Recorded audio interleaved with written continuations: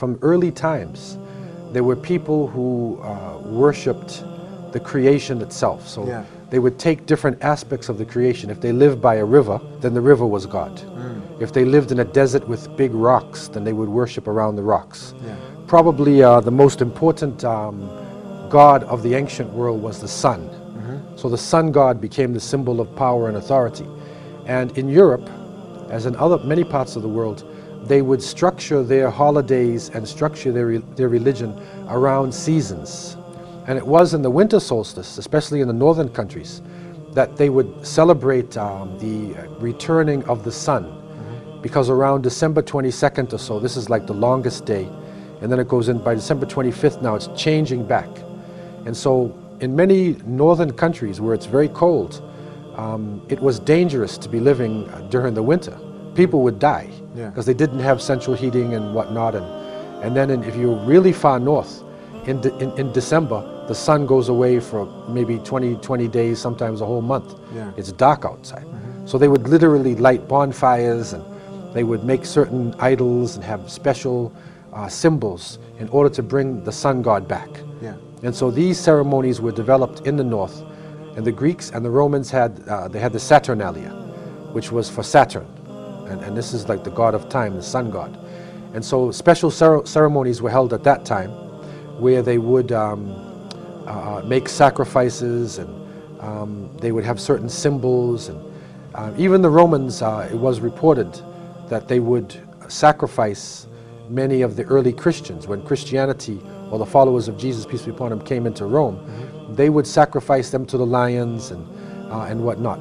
And so when Christianity, when the teachings finally became strong in Rome, they no longer sacrificed people.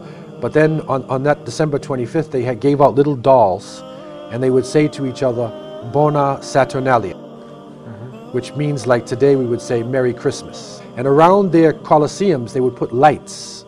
So the light concept around the building, that was there in ancient times. Also, in the northern countries, they would bring the fir tree into the house, because the fir tree was the only living thing in the cold countries. Yeah. And so they figured that there must be some power that this tree has. So they wanted that spiritual power in their house in order to protect them from evil and give them good, give them health. So they would bring in the fir tree, and they would put a light on the top of it. That represented the sun god. All of these symbols were actually from the ancient world. I was really surprised to find out when I visited ancient Egypt. You find in the ancient times they had what is called the Ankh, and that is like a cross with a loop on the top. And that was the original cross.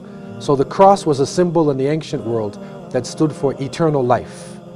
And so when the followers of Jesus, peace be upon him, when they came into that area and they were suffering and they couldn't take the pain, so somebody must have made the decision, if you can't beat them, join them. And so an amalgamation of the two religions came about.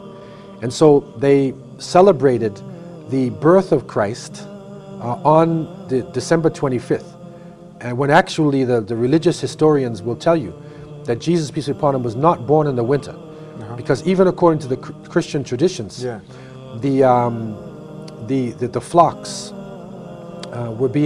were outside, the manger.